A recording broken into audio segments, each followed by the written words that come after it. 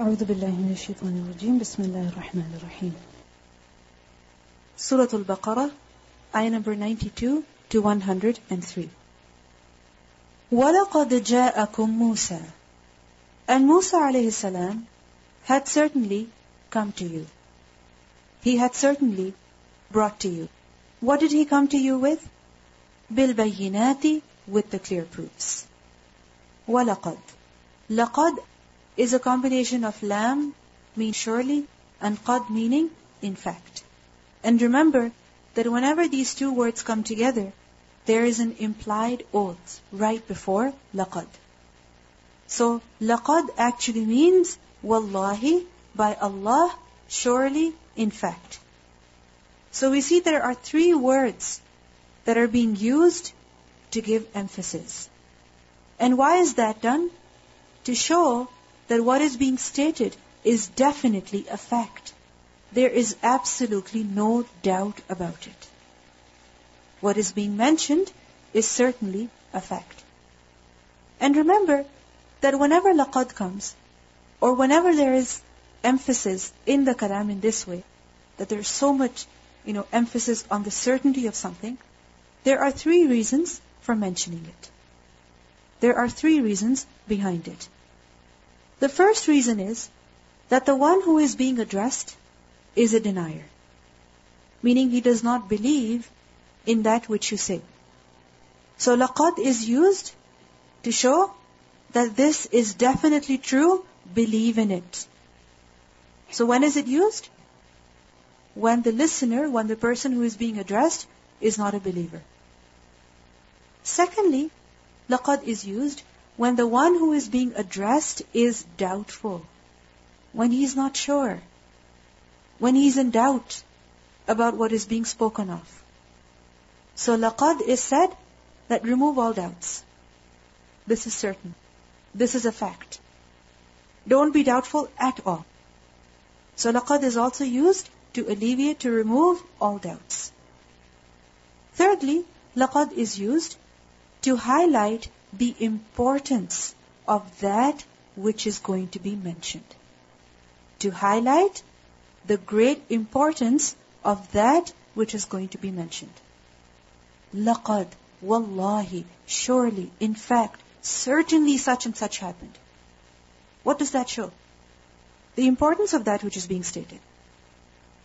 So walaqad, meaning there is no doubt about it, believe in this, be sure about this, and know that this is a very important fact. What? That ja'akum Musa bil bayinat. Musa alayhi salam came to you, O Bani Israel, with clear signs. We have done the word ja'a before. It is from the root letters Jim, Ya, Hamza.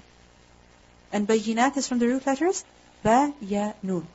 Bayinat is a plural of bayina.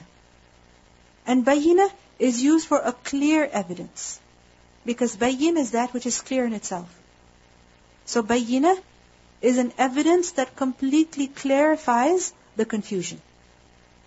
So what are these bayinat that Musa a.s. brought to the Bani Israel? What are these clear evidences? It refers to the miracles that he performed. Remember we discussed yesterday as well that it is ayat bayinat that are shar'i as well as kawni. So the Torah, the scripture, as well as the many other miracles that Musa a.s. performed, which proved that he indeed was the messenger of Allah. So what did these bayinat do? They clarified the truthfulness of Musa a.s. For example, what miracles did Musa a.s. perform? Through the staff. The many miracles that were performed with the staff. For example, it ate up all of the snakes and the sticks of the magicians. Right? Similarly, the sea was parted with the staff. Similarly, Musa a.s. struck the staff on the rock and 12 springs gushed forth. Right? So all of these miracles, what did they prove? That Musa a.s. was indeed a messenger from Allah. That indeed what he was telling them was something that they should have followed. It was Allah subhanahu wa ta'ala who had sent him as their savior. So We sent Musa alayhi salam. Musa alayhi salam came to you with the clear signs. But what happened? Summa then. Meaning after some time, instead of believing in him, instead of following him, instead of being grateful, what did you do? اتَّخَذْتُمُ الْعِجْلَ. You all adopted the calf. What does it mean by you adopted the calf? You took the calf. For what? For worship. Notice over here that for worship as a god is not mentioned. Isn't it? Even in the verses that we read earlier about the similar issue, taking the calf as a god was not mentioned. The only thing that was mentioned was that you adopted the calf. Why? Because it was an act that is so disliked by Allah subhanahu wa ta'ala that Allah doesn't even mention that. You know when you dislike something a lot, you don't even like to talk about it? So similarly, اتَّخَذْتُمُ الْعِجْلَ. You just took the calf. For what? That's understood. I don't need to repeat it. I don't need to mention it again. It is not something worth mentioning. It is something that disliked. So you took the calf, meaning as a god, for worship, min ba'dihi, after him. What does it mean by after him? After Musa alayhi salam had gone to the Mount Tur to get the scripture. So after him, meaning after Musa alayhi salam had gone to Tur to receive the Torah. Ba'dihi has been understood in another way. Ba'dihi has been understood as that after he had come to you with all of these bayyinats. Musa alayhi salam came to you with bayyinats, with clear evidences that showed that he was indeed the messenger of Allah subhanahu wa ta'ala. That Allah is the one who saved you. Allah is the one who is your Lord, who is your God. But what did you do? After he came to you with all of those clear signs, what did you do? Instead of worshipping Allah alone, instead you began worshipping the calf. And by worshipping the calf, وَأَنْتُمْ ظَالِمُونَ, and you were wrongdoers.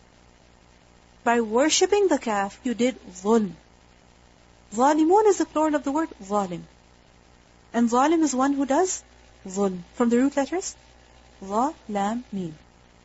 Do you remember the meaning of the word dhulm? What does it mean? Injustice. Before that, it means to reduce.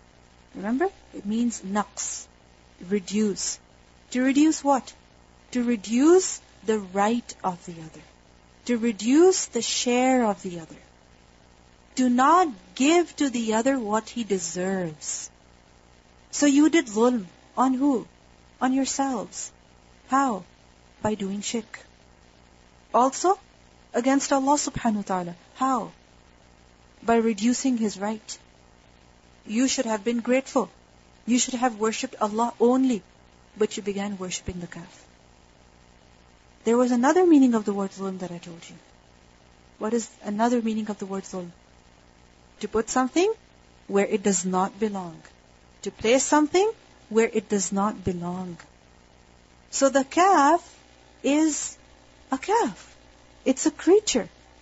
It's a tiny creature. It's a baby creature. And what did you do? You made it with your own hands, a golden calf, and you put it at the level of Allah subhanahu wa ta'ala. And by doing this action, you committed a great injustice. Also, وَأَنْتُمْ ظَالِمُونَ, and you all were wrongdoers. How? By committing the greatest dhulm. By committing the greatest injustice. What is the greatest injustice? Shirk.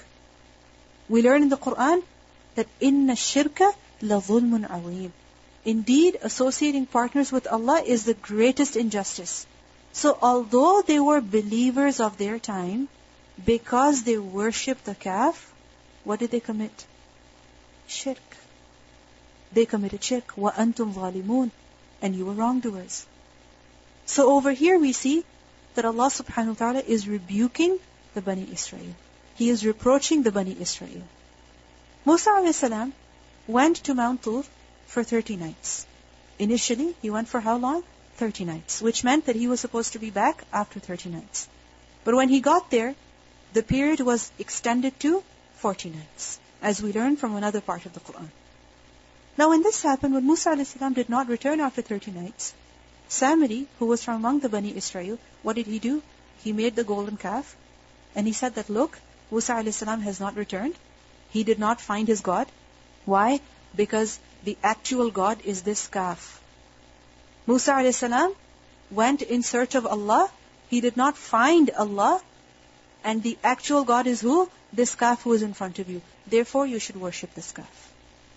And we learned that in Surah Taha, ayah number 88, where Samiri said that هَذَا إِلَهُكُمْ وَإِلَهُ مُوسَى فَنَسِيَ. This is your God and the God of Musa, but he forgot. Meaning Musa a.s. forgot his God. Meaning he doesn't know that this calf is actually the God. And he went up to Mount Tur to search for God. Now, the main thing is that he didn't go looking for Allah subhanahu wa ta'ala. He went because Allah called him to receive the scripture. And Harun a.s., he tried his best to make the people understand, but what did they do? They refused to leave the calf. And this ayah, this is connected with the previous ayah. What is the previous ayah? That when the Bani Israel were told, believe in the Quran, what was their response? We believe only in the Torah. Allah questioned them, if you say that you believe only in the Torah, why did you kill the messengers? And over here, Allah subhanahu wa ta'ala questions them in another way, that do you really believe in the Torah? You don't believe in the Torah. Because Musa a.s. was the one who brought you the Torah. And when he was away for just some time, what did you do? You completely forgot all of his teachings. Everything he taught you, you left it, you abandoned it. And instead, you began worshipping the calf. So do you actually believe in the Torah? No, you don't believe in the Torah. So in these verses, what is happening is that the claims of Bani Israel are being refuted.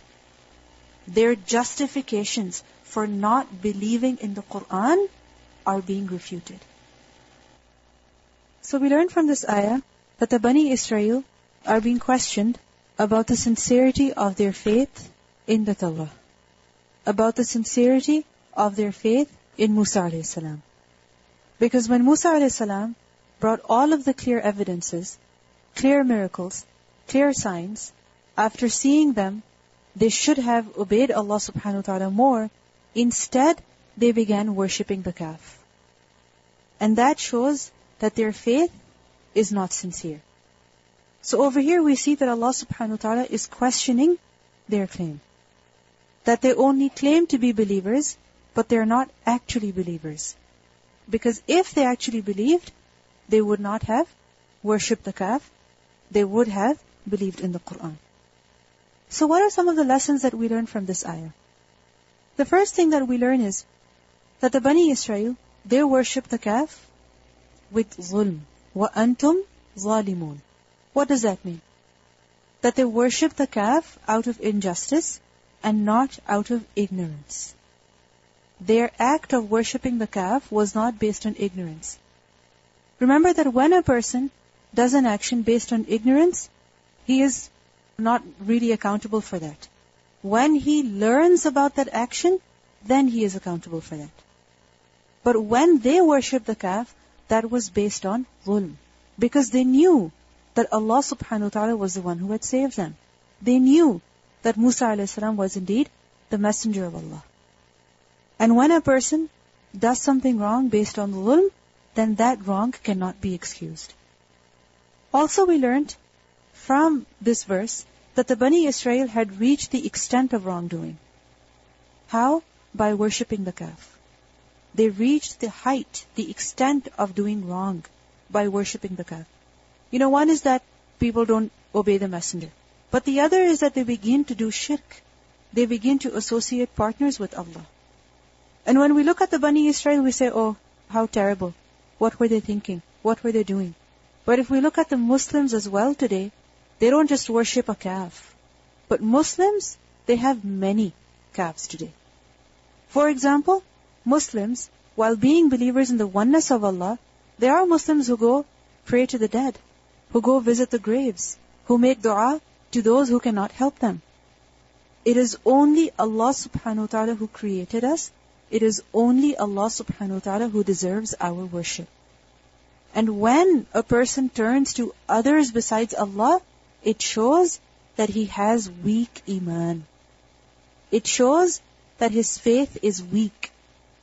Because if the Bani Israel truly believed in Allah subhanahu wa ta'ala, they wouldn't have said, Musa alayhi salam has lost Allah. No. They would have still continued to worship Allah. So when a person turns to others besides Allah, what does that show? That his faith is weak.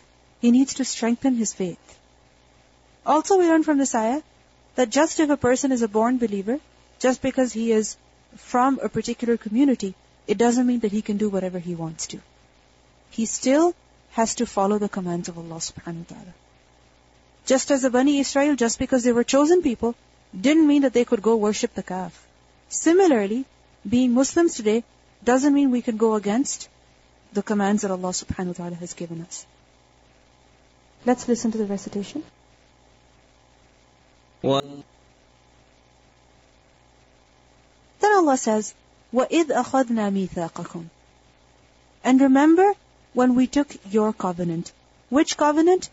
To have faith, to implement the Torah, to act according to the Torah. وَرَفَعْنَا فَوْقَكُمُ الطُّورِ. And in order to make you accept the mithaq, what did we do? We raised the mountain above you when you refused to accept it. And what were the Bani Israel told? خُذُوا, all of you take. مَا آتَيْنَاكُمْ بِقُوَّةٍ, all that we're giving you with quwwah. Now the words over here need to be looked into detail. For example, over here Allah says, خُذُوا, all of you take.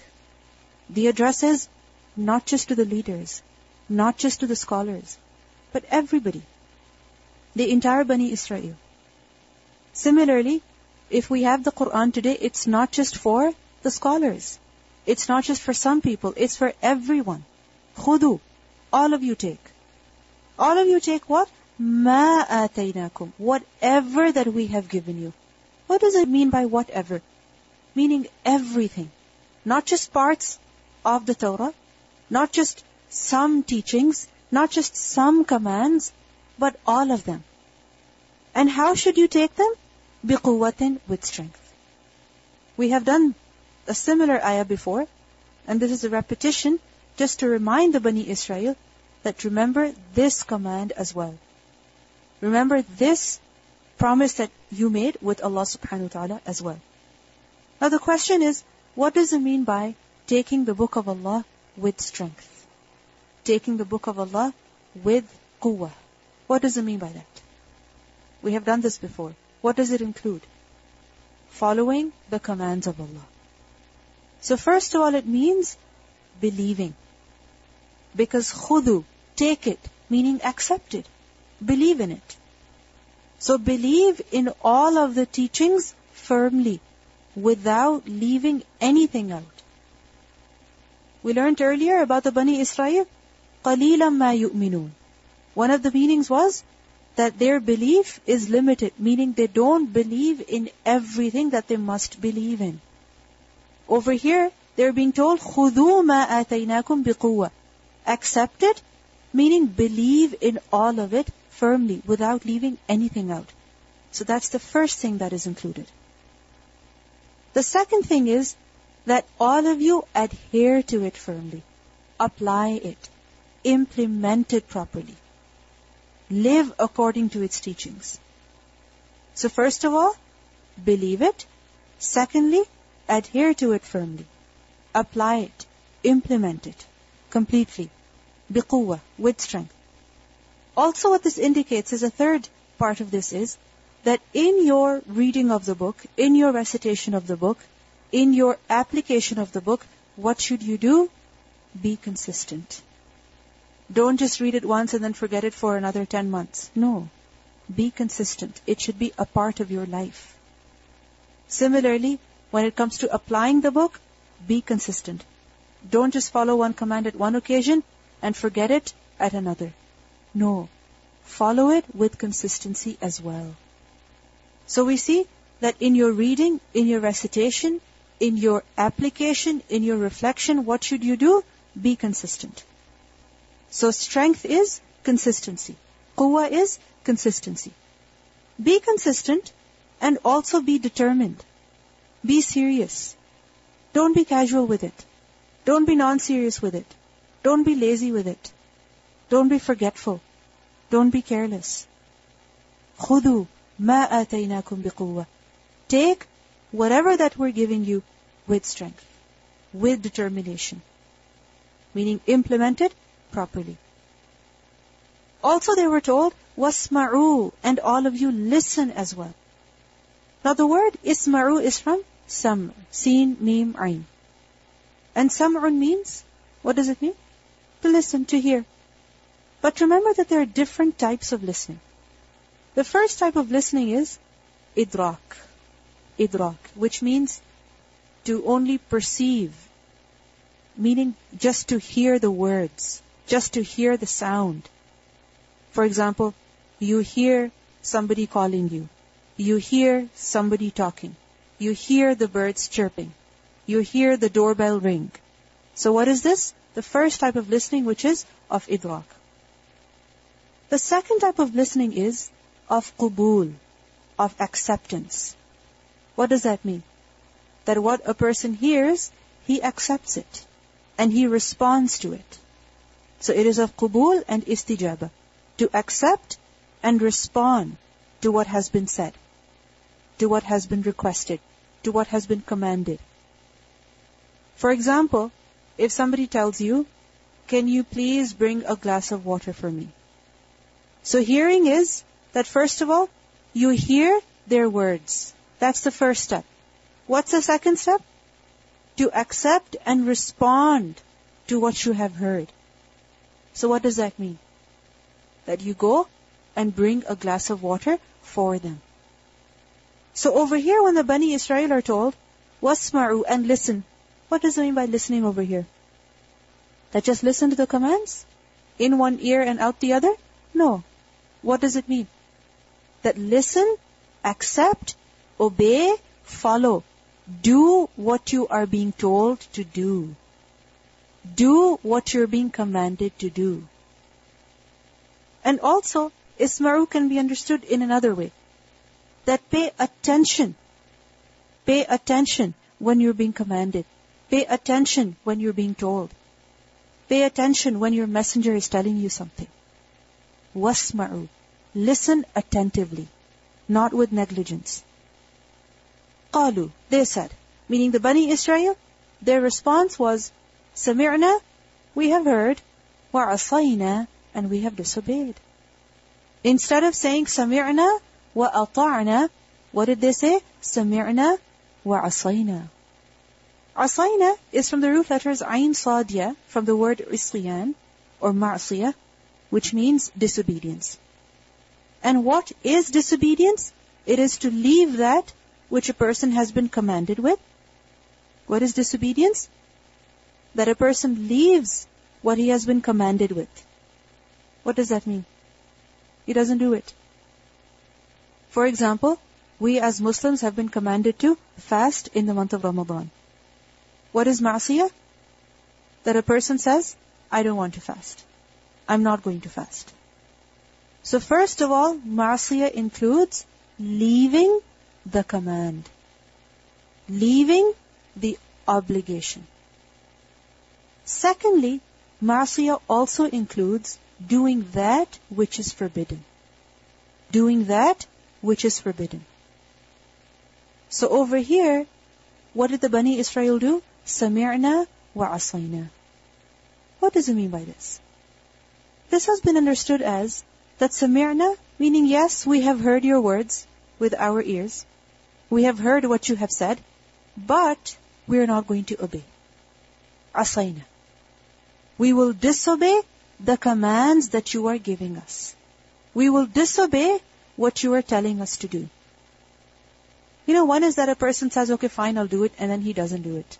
And the other is that a person says, yes, I've heard, but I'm not going to do it. What is more rude? That he says, I'm not going to do it. And this is what they did. Sami'na wa asayna. Yes, we have heard your words with our ears, but we're going to disobey them by our actions. So they literally said, we have disobeyed, meaning we're not going to listen. Whatever you tell us, we're not going to do it. Whatever you tell us not to do, we are going to do it. We're only going to do that which suits us.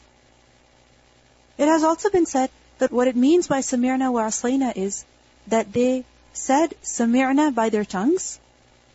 They said sami'na by their tongues. They said that we have heard. But when it came to actions, what did they do? They disobeyed. Allah says, وَأُشْرِبُوا, and they were made to drink. فِي قُلُوبِهِمْ, in their hearts. In their hearts, they were made to drink. What were they made to drink? Al-ijla, the calf. Ushribu is from Sheen Raba, sharab. What does sharab mean? A drink. And ushribu, this is the passive form. It means he was filled with, or he was given to drink. What does it mean? He was given to drink. So, ushribu fi qulubihim. They were given to drink in their hearts. What were they given to drink in their hearts? Ijl, the calf. Now, what does it mean by this? You see, when a person drinks something, what happens? It becomes a part of their body, isn't it? It is absorbed by the body. It is taken inside the body. Similarly, when you pour water on the soil, on the ground, what happens? It absorbs it. It goes in the soil. So over here, وَأُشْرِبُوا, this is figurative speech. And what this means is that they were filled with. They were drenched with. They were saturated with. They were infused with. They were filled up. Filled up with what?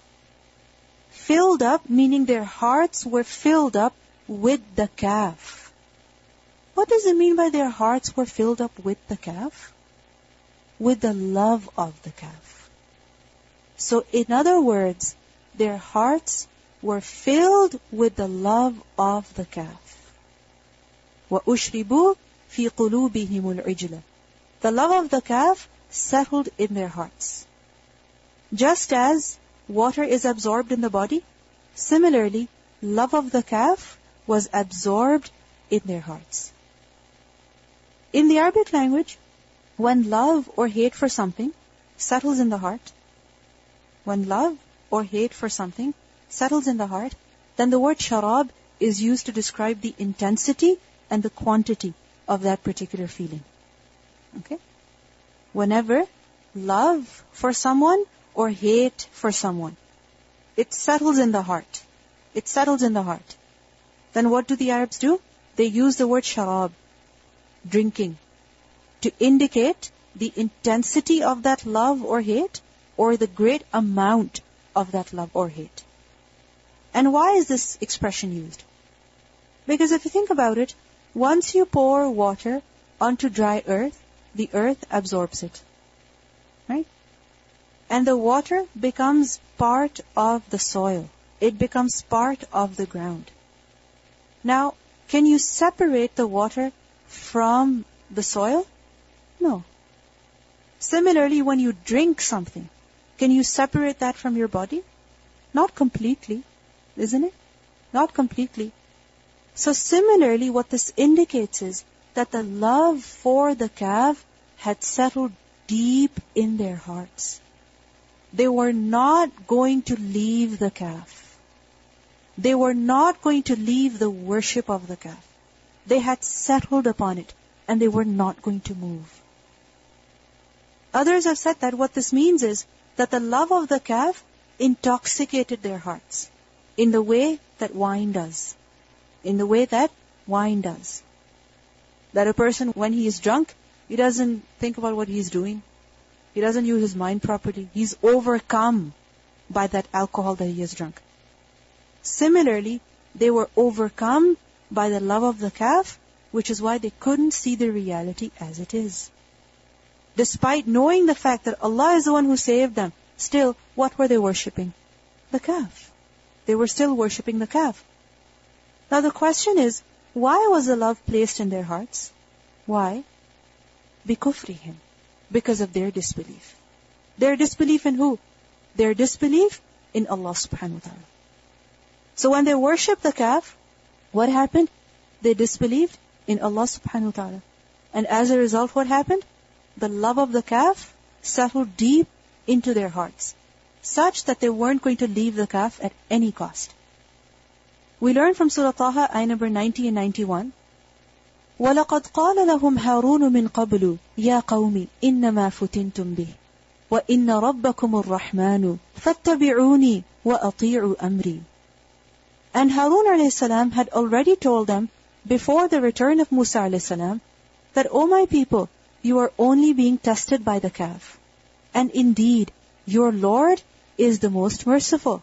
Your Lord is not this Kahf. Your Lord is Ar-Rahman. So follow me and obey my order. What did the people do?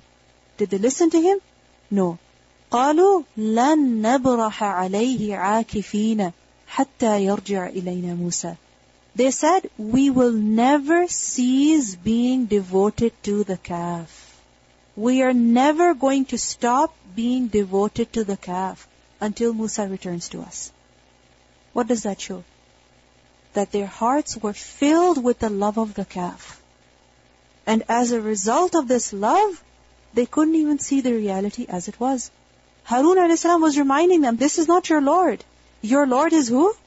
Ar-Rahman. So worship Him. Don't worship this Kahf. But did they listen to Him? No. Why? Because of the immense love that they had in their hearts for the Kahf. So Allah subhanahu wa ta'ala says over here, قُلْ say, بِئْسَ مَا يَأْمُرُكُمْ بِهِ إِيمَانُكُمْ. How evil, how bad is that what your faith commands you to do? بِئْسَ مَا. بِئْسَ and ma. Meaning, how bad? Very bad. Very bad is that which يَأْمُرُكُمْ. يَأْمُرُ is from Hamza Mim Ra. And what does amr mean? Command, instruction. So how evil is that which it commands you? يَأْمُرُكُمْ بِهِ. What commands you? إِيمَانُكُمْ. Your faith, your iman.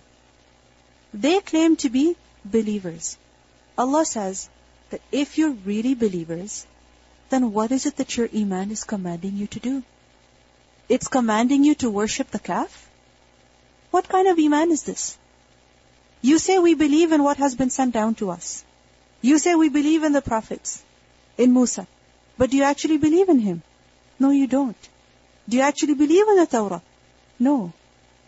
بِئْسَ مَا يَأْمُرُكُمْ بِهِ إِيمَانُكُمْ إِن كُنْتُم مُؤْمِنِينَ. If you're truly believers. So what does this ayah show? That you are not actually believers. You claim to be believers, but you're not actually believers. Why? Because iman does not command that a person worships other than Allah. So if your iman tells you that you should worship the Kahf, what you have is not iman. What you have is something else. So first of all, the ayah tells us that such people are not believers. Secondly, this also says, in kuntum mu'minin, if you're truly believers, that you don't believe in the Torah either. You don't believe in the Torah either. Why? Because you have disbelieved in Muhammad sallallahu alaihi wasallam. Whereas iman does not command you to reject him. So if what you have is telling you to reject Muhammad sallallahu alaihi wasallam, what you have is not actually iman then. You claim to be believers only, but you don't actually have iman. So what lessons do we learn from this verse? What lessons do we learn from this verse? The Bani Israel were told, خُذُوا مَا آتَيْنَاكُمْ بِقُوَّةٍ. Take what we're giving you with strength. What does that show us? That when it comes to deen, when it comes to practicing deen, we should use some quwwah that Allah subhanahu wa ta'ala has given us. We think that all of our strength, all of our energy is to be used for what? Shopping and cleaning the house and cooking the food and all of these worldly things. And when it comes to deen, we lack energy. We lack strength. We find it difficult to fast. We find it difficult to pray Taraweeh. We find it difficult to recite the Quran. Allah is telling us that take the deen with strength. Take the Quran with strength. The Bani Israel were told, take the book with strength. And the same applies to us as well. There's a hadith of the Prophet ﷺ in which he said that the strong believer is better and more beloved to Allah than the weak believer. The strong believer is A, he is better, and B, he is more beloved to Allah. Than who? Than the weak believer. while there is good in both. Meaning the weak believer is also good, but Allah loves more who? The believer who is stronger. And this strength is not just the physical strength, but it applies to the strength of Iman, the strength of actions, the strength of conviction, the strength of determination, the strength of application, of being consistent with the deen. Then Allah subhanahu wa ta'ala tells them, وَاسْمَعُوا, listen, listen, meaning listen attentively. How do you know that somebody is listening to you attentively? When they respond, right? So when you don't respond, what does that tell me? So the Bani Israel were told, listen attentively, meaning respond to what you are being told. Respond to what you're being commanded. So it is not enough for us to just listen to the book, to just listen to the Quran, to just listen to the explanation of the words. What is required? Application. Amal is required. Also, we learn from this ayah that why did the Bani Israel disbelieve? Because of the love of the calf. وَأُشْرِبُوا فِي قُلُوبِهِمُ الْعِجْلَ بِكُفْرِهِمْ, because of their disbelief. So, we learn that a person rejects the commands of Allah when there is something else in his heart. What was in their hearts? The love of the calf. And because of that love of the calf, they were not going to obey the messenger. They were not going to worship Allah alone. With us, what happens? We know we have to pray. We know we should read the Quran. We know we shouldn't lie. We know we should be kind to others. But what is it that stops us? Why don't we do it? Why don't we obey Allah? Why? Because there is something else in the heart. There is something else which is taking more of our attention, more of our energy, more of our love. So every person has some form of ijl. The Bani Israel had the actual calf, which was stopping them from worshipping Allah, which was stopping them from listening to the messenger. And we also have some form of ijl that prevents us from obeying Allah subhanahu wa ta'ala. Sometimes it may be a person who is stopping us, the love of a person. Sometimes it may be a particular work or a particular custom, a particular tradition, a particular position that we want to have. It could be money, it could be fame, it could be praise, it could be the acceptance of other people. There could be many, many things. But all of us need to sit and figure out what is the ijl that is stopping me from obeying Allah. What is the ijl that is preventing me from moving forward in my deen? What is that ijl? What is that calf? And when there's something else that occupies us, then naturally we are distracted from that which is more important. For example, you may have seen children, sometimes they're watching the television, or even older people, they're working on the computer, they're checking their phone, or they're reading something, and the other person is trying to have a conversation with them, is trying to tell them, and if you say something else, they'll be like, what did I say? They have no idea about what you have said. Why? Because they are occupied with something else.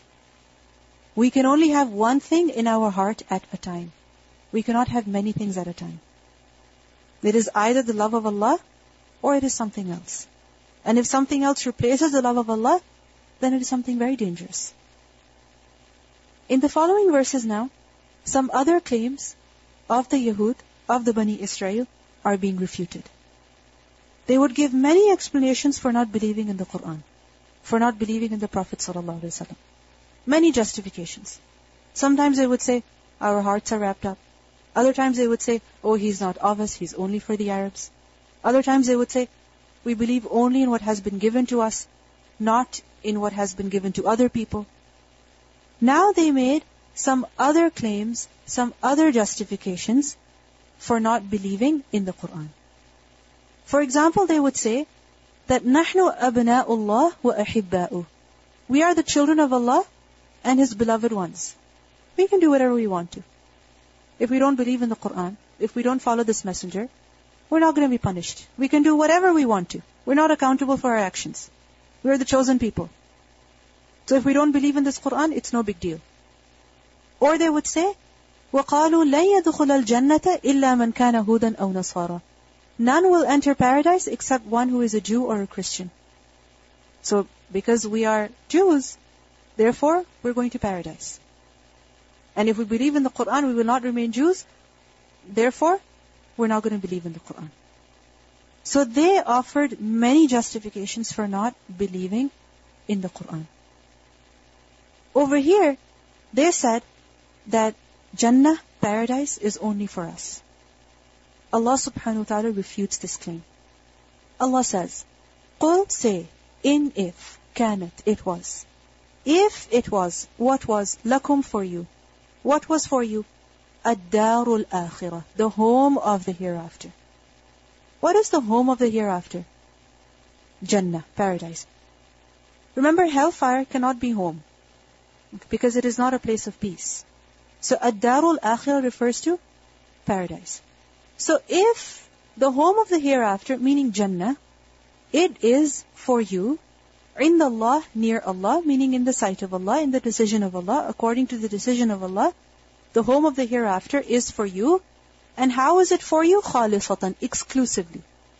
Meaning it is not for anyone else but you. It is only you who is going to Jannah.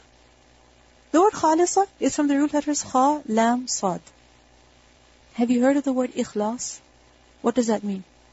Sincerity. What does that mean? That a person does an action only for Allah subhanahu wa ta'ala.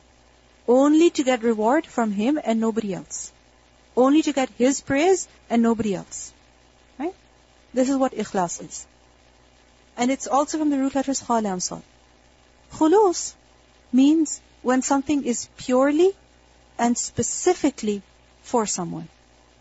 What does it mean? When something is purely and specifically for someone, not for anyone else. So khulus in deeds is that a person does an action purely and sincerely for who? For Allah, not for anybody else, exclusively. And this is basically from khalasa, which means when something is completely pure and free from all extra things. When something is pure and free from all extra things. So khulus is to make an action pure for only one person, only one purpose, one goal. Okay? So if you claim that the home of the hereafter is for you khalisatan, meaning exclusively for you, and in Jannah, only you will be there. Jannah will be free from all others. Jannah will only have you. Only you are going to Jannah. Min dunin nas, from besides people. Meaning from besides all of mankind. It is only you who is going to paradise. Allah says, فَتَمَنَّوُ الْمَوْتِ, then wish for death. فَتَمَنَّوُ is from the root letters, Mim, Nun, Ya. We have done the word amani earlier. It is from the same root letters. Amani are false hopes. And tamanni is to have hopes, to desire for something, to long for something, to wish for something. So فَتَمَنَّوُ الْمَوْتَ, then wish for maut, wish for death. Why wish for death? Why wish for death? Because only when you die can you get to Jannah. So in other words, if Jannah is only for you, if you are definitely going to Jannah, then what are you doing here in this world? Is this world a better place or is Jannah a better place? Jannah is. Is this world a place where all of your wishes will be fulfilled or Jannah? Jannah. Is it this world where you don't have to do anything or is it Jannah? Jannah. Then what are you doing here? What are you waiting for? Wish for death and go to paradise. In kuntum sadiqeen, if you're truthful. If you're truthful in what? In your claim that Jannah is exclusively for you. Allah says, وَلَن, and never. Notice lan. What does lan mean? Never. Not at all. يَتَمَنَّوْهُ, they will wish for it. They will never ever wish for death. Abada, ever. The word abad is from the root letters Hamza, Ba, Dal. And abad gives the meaning of eternity. It gives the meaning of always. And when the word abad comes after la or lan or any word that gives the meaning of no, then abad gives the sense of never ever. So لَن يَتَمَنَّوْهُ أَبَدًا, what does it mean? They will never ever wish for that. They will never ever wish for that. Why? بِمَا قَدَّمَتْ أَيْدِيهِمْ, because of what their hands have put forward. قَدَّمَت is from قاف, دال, ميم. قاف, دال, ميم. قدم. قدم means to step forward, to take a step and go ahead, to take a step and move forward. And قَدَّمَ is to send something else ahead, to send something else forward, to advance. So قَدَّمَت, it's sent ahead. What sent ahead? أَيْدِيهِمْ, their hands. أَيْدِي is a plural of yad. So because of what their hands have sent ahead. What does it mean by مَا قَدَّمَتْ أَيْدِيهِمْ? مَا قَدَّمَتْ أَيْدِيهِمْ is used for actions that have been done. Actions that a person has done in the past. And this expression is used, مَا قَدَّمَتْ أَيْدِيهِمْ, because of what their hands have sent ahead. Why? Because what you have sent ahead is gone. Similarly, an action that a person has already done, it's done. He cannot go and alter it now. He cannot go back in time and try to change the action. No, you can't go back in time. You can seek forgiveness, you can do other things, but what is done, it is written. And hands have been used over here. Why? Because most of the actions, they're done by hands. For example, writing, cooking, cleaning. What do you use? Your hands. Even driving, you use your hands. Right? So, بِمَا قَدَّمَتْ أَيْدِيهِمْ, meaning because of the actions that they have done. Which actions are these? Which actions are these? Okay, for example, changing the Torah, committing sins, going against the laws of the Torah, worshipping the calf, killing the prophets.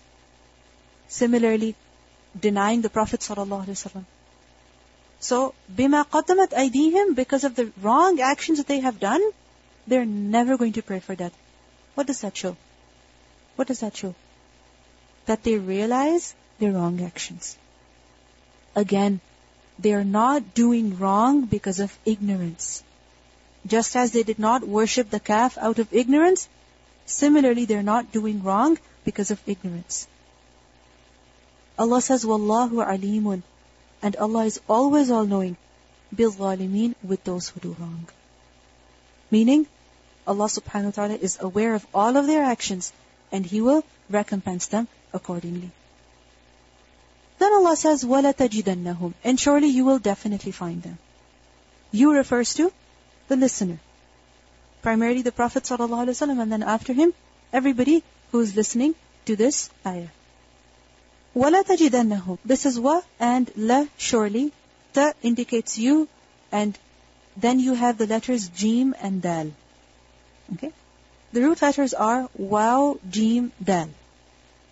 The root letters are waw, jim, dal. Now you don't see the waw over here. Why? Because it's of the huruf illa. Okay?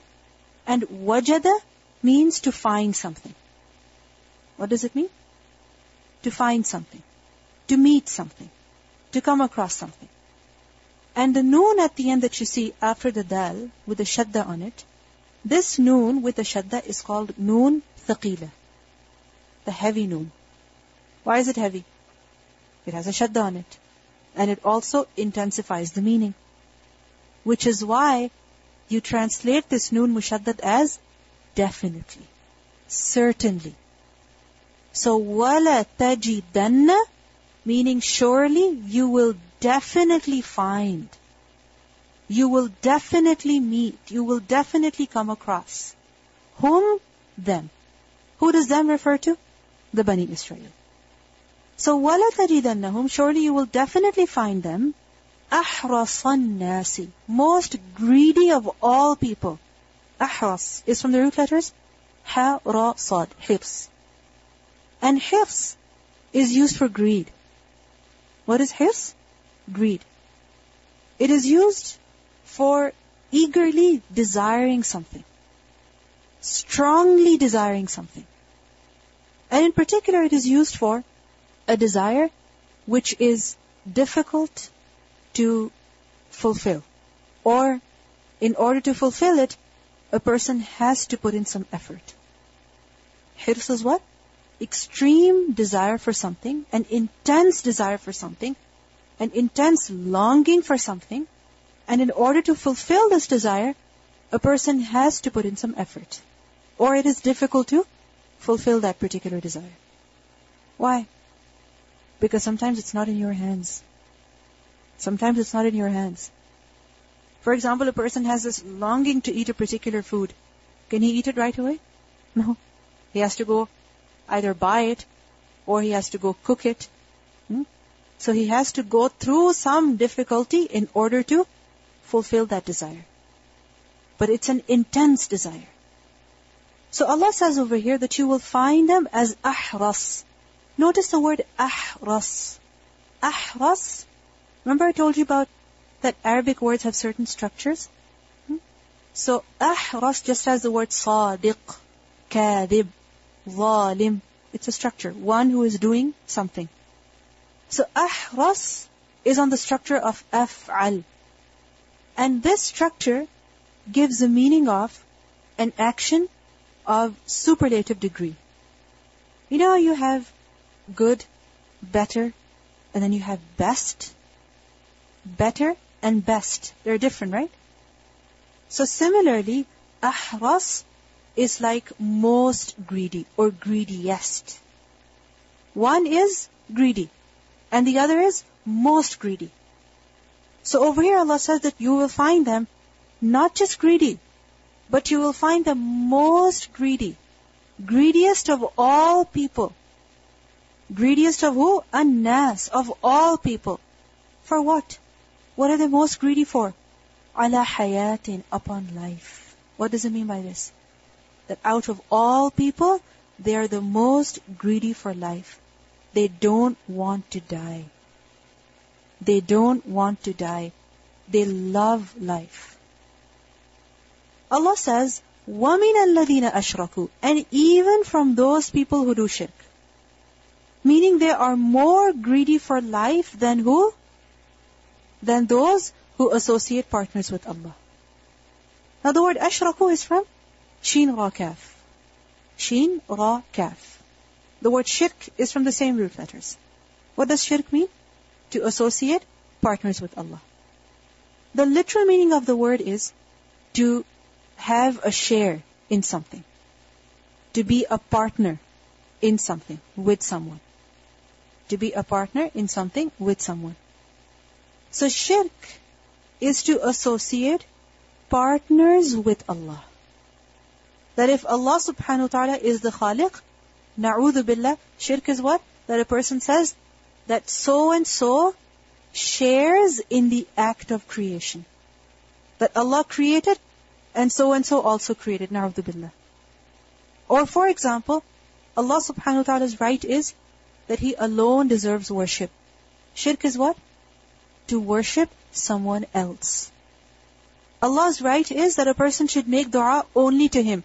Shirk is what? That a person makes dua to others. He gives the share of Allah to others. He associates others with Allah.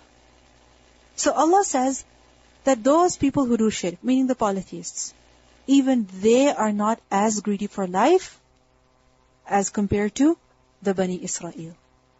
How greedy are they for life? Yawaddu, he loves, he wishes.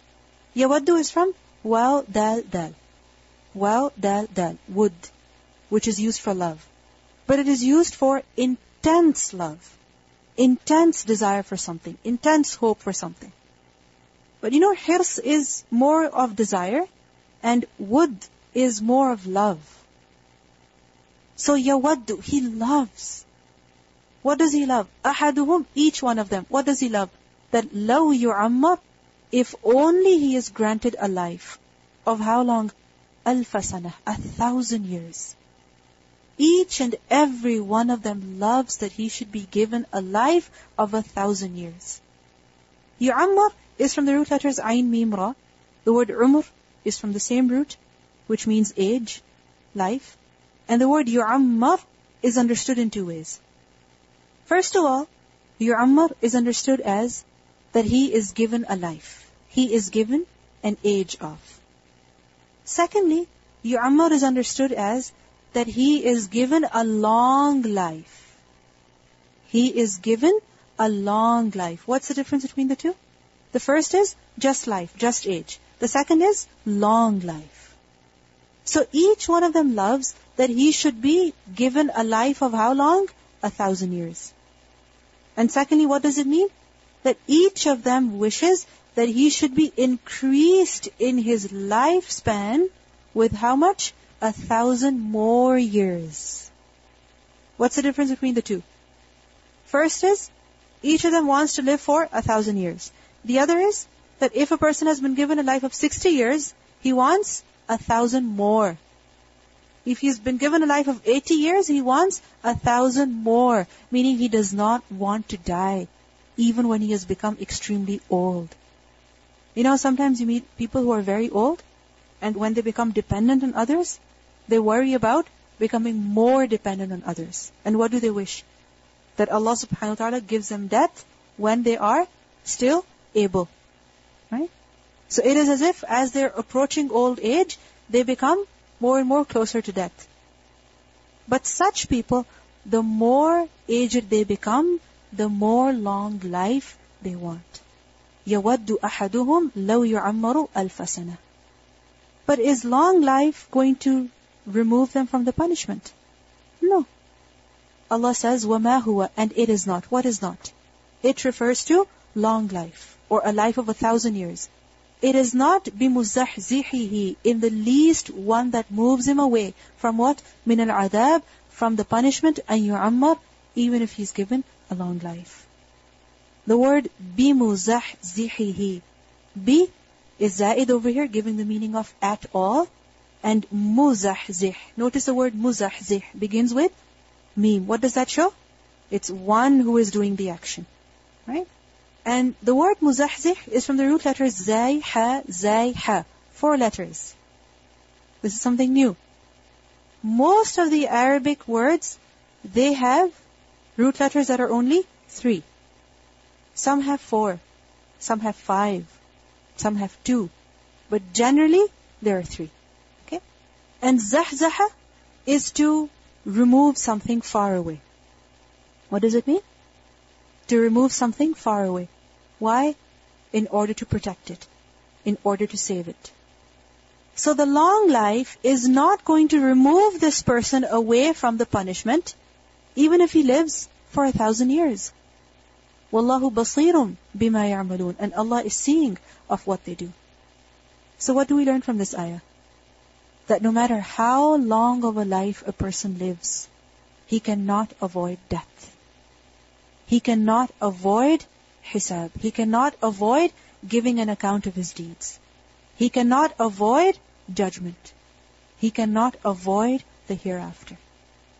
No matter how long a life a person may live.